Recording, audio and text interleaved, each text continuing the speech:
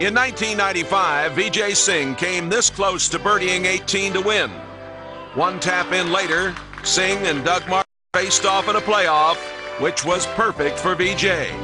By sinking a birdie putt on the third extra hole, Singh captured his third career title and became the first player to win twice in a playoff at Westchester.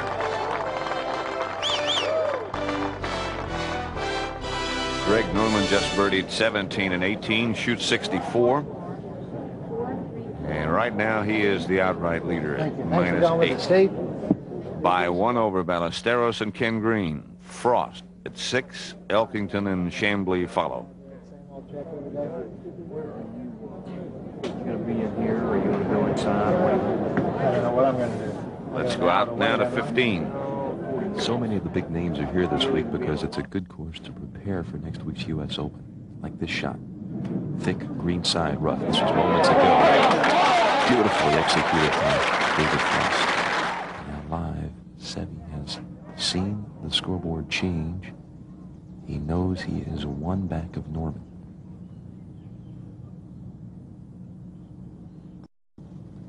For the tie.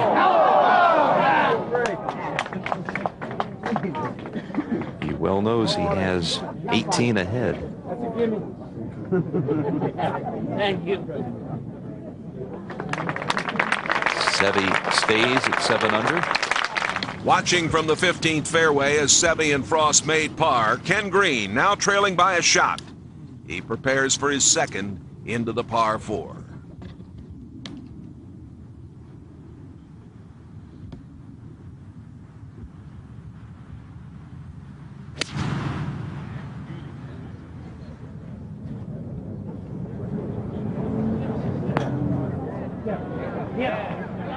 Trying to climb. The plateau will come back down. Green left with 25 feet for birdie. And there's Seve up at 16, Gary. Seve is now looking at this bunker shot. He's got a good 50, 60 feet. Shark, are you up there on 18? Yeah, Gary. Trying to get out of the hordes of people down below? Yes.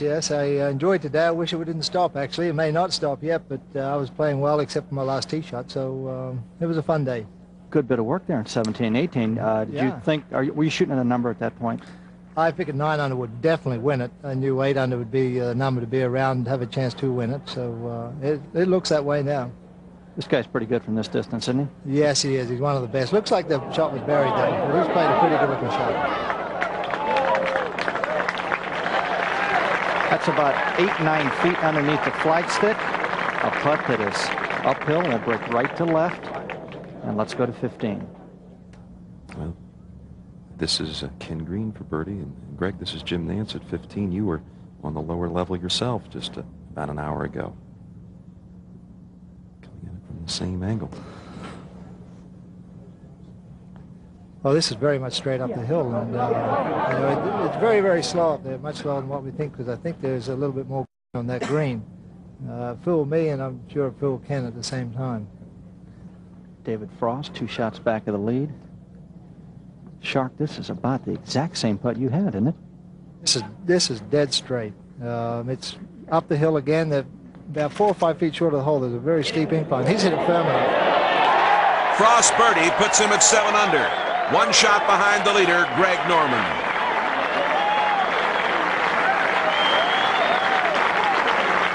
You hit a great putt in that hole. That ball did everything but go in the hole. Well, it sort of lost a bit of speed and just seemed to fall a little bit left. I didn't think it would, Ken. I thought it would be a dead straight putt, and obviously David hit it firm enough and straight enough. Well, he needed to make it there. Now he's got, again, his number is still 8 again. Yeah, I think that's going to be the magic number. Here's an important putt for Seve right now, and especially after seeing David make his. You know, it's sort of the roar of the crowd down there. You're in a little swale, and it runs right through your system. Well, 16. Seve, -7, 1 shot back. This is a difficult putt to read.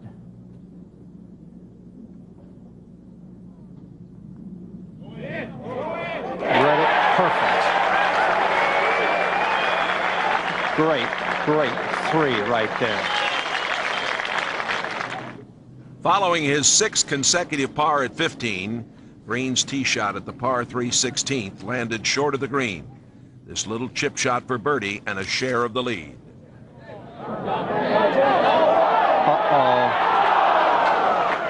Boy, we have seen some near misses and some great makes here today. Unbelievable.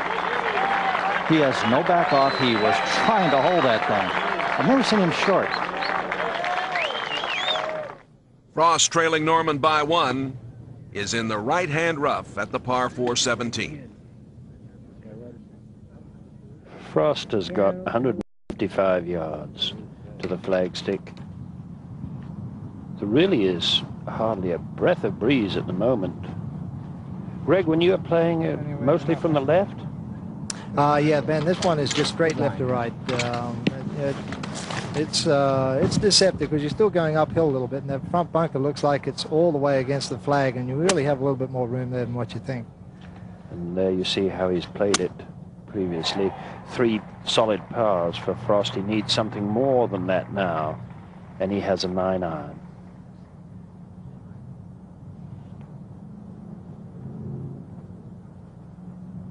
Pin placed 18 yards from the front of the green.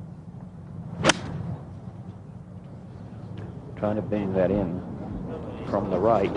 Oh dear. That is not at all stellar quality by his standards. Seve's 2nd at 17.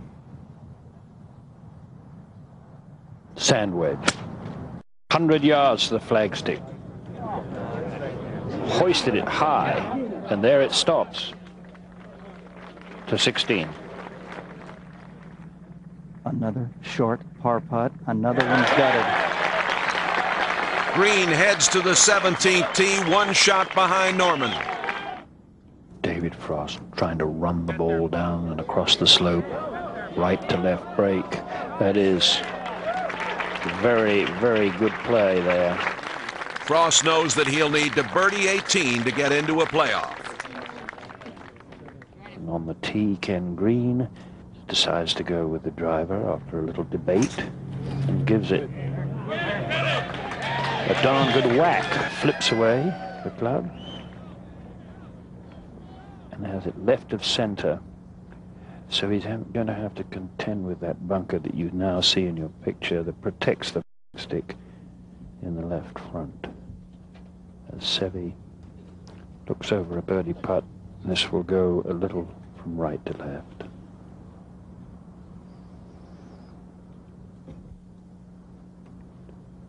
All kinds of possibilities arise. If he makes this, then he has a chance to pass Greg Norman.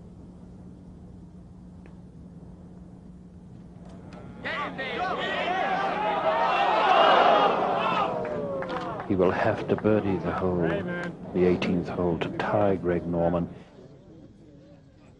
Seve, Green, and Frost trail Norman by 1. We'll go to the 17th fairway and Ken Green's 2nd shot. Pitching wedge for Ken Green from 125 yards. Good, safe shot in the fat of the green. Frost will go for the green in 2 at the par 5 18. 3 wood. Ideally, with the hanging lie, the left to right shot, to use all the green and the entrance if you don't hit it perfect. It's coming straight at it. Is it enough? Oh, watch out. Goodbye. That is not the place to go. Greg Norman can tell you that when he was over there the other day. Greg Norman leads at -8. Here is Ballesteros. He is 7, just 1 behind. After a long wait, now he's decided to go with the iron.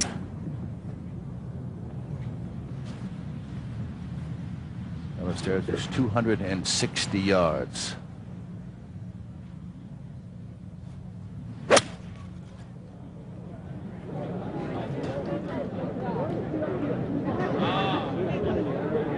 I think he played the very smart move there because he could not reach the green and the bunker was not the place to put it. 17.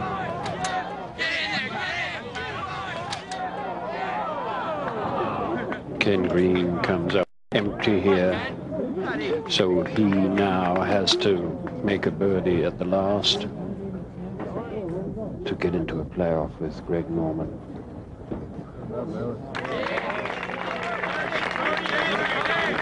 Great opportunity missed for him, and he knows it. Will there be a playoff? The conclusion of the 88 Manufacturers Hanover Westchester Classic is next on PGA Tour Classic. Now the conclusion of the 1988 Manufacturers Hanover Westchester Classic. Frost and Ken Green, both tied with SEVE. The year that Ballesteros won here, he eagled 18 on the final round.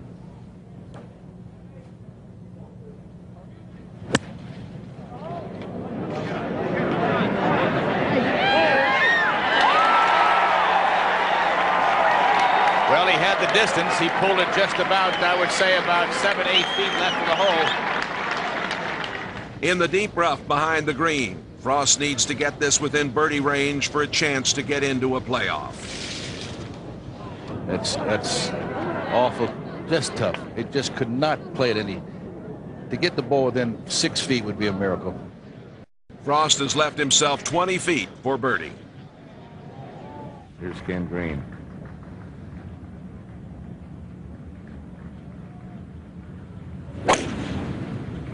Hook a little. Hook ball. Hook.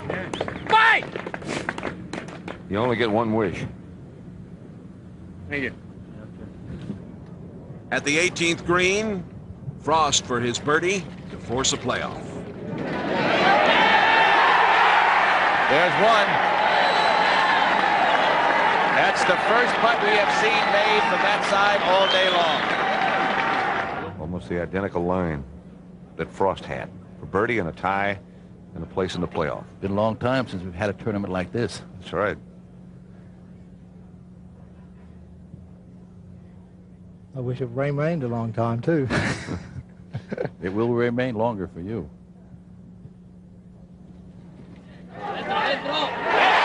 He got a piece of it. The ball was moving left. Now we have three.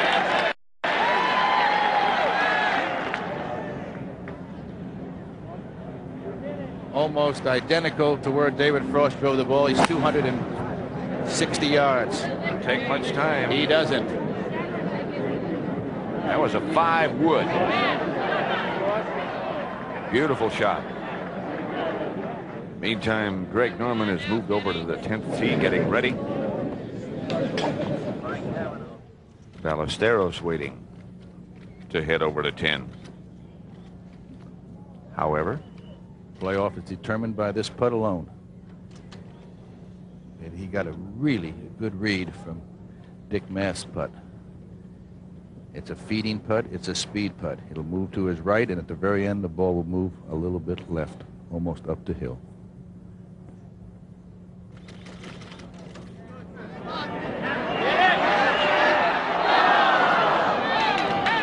Well, it did exactly what Dick Mast's putt did, except it went by about 3.5 feet. The gallery begins to move, Pat, and there's going to be a lot of disturbance right now for that putt. It's straight uphill, and as firm and as solid as he is, he'll take the break right out of it. he's made a lot of these. And so there are 4 going to the 10th tee. As the gallery follows the players from the tee at the short par 4 10th, SEVE seems to be in the best position, landing in the bunker short of the green. Green second from the right-hand rough, bounces into the green side bunker. Frost second from the sand. The crowd loves it. That's good. That's good. That's good from there, Jim. You can see that not much visibility there of the green. Good lie, bad shot. Yes, he's in the same position, Kenny, during regulation, and was just able to aim for a piece of the green and chipped it up and made his par. Told me he hit 5-iron, knocked it into just a front fringe, and that's about looks like all he has to do here. That's all he can do. Oh, yeah. It's going to run right through. Kept it underneath the base of that tree. he's got all the shots to it, and he's going to have to pull one out of the bag here because this is awkward stance, awkward swing. He can do it all, Jim. He can do it all. Green needs to get his third shot close to have a chance to stay alive.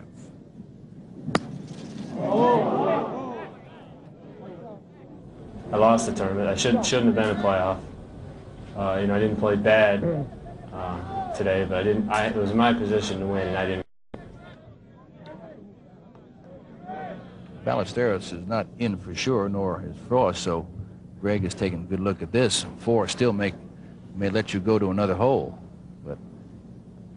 And what a hole awaits them next. Both 11 and 12. Third shot for Norman. Come on, go! Oh, great shot. Is that any good? Great shot. Frost needs to make this putt to extend the playoff. David Frost made some big putts coming down the stretch, Kenny. A couple of them for pars that prevented disaster, and then he very confidently knocked it in at 18. I wouldn't be surprised here. He made a magnificent putt, 18. The first one we have seen made there all day from that position.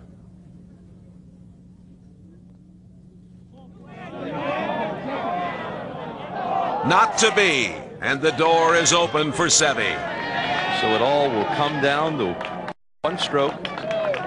When he played at 14, and that takes a lot of experience, a good touch. I believe he'll make it.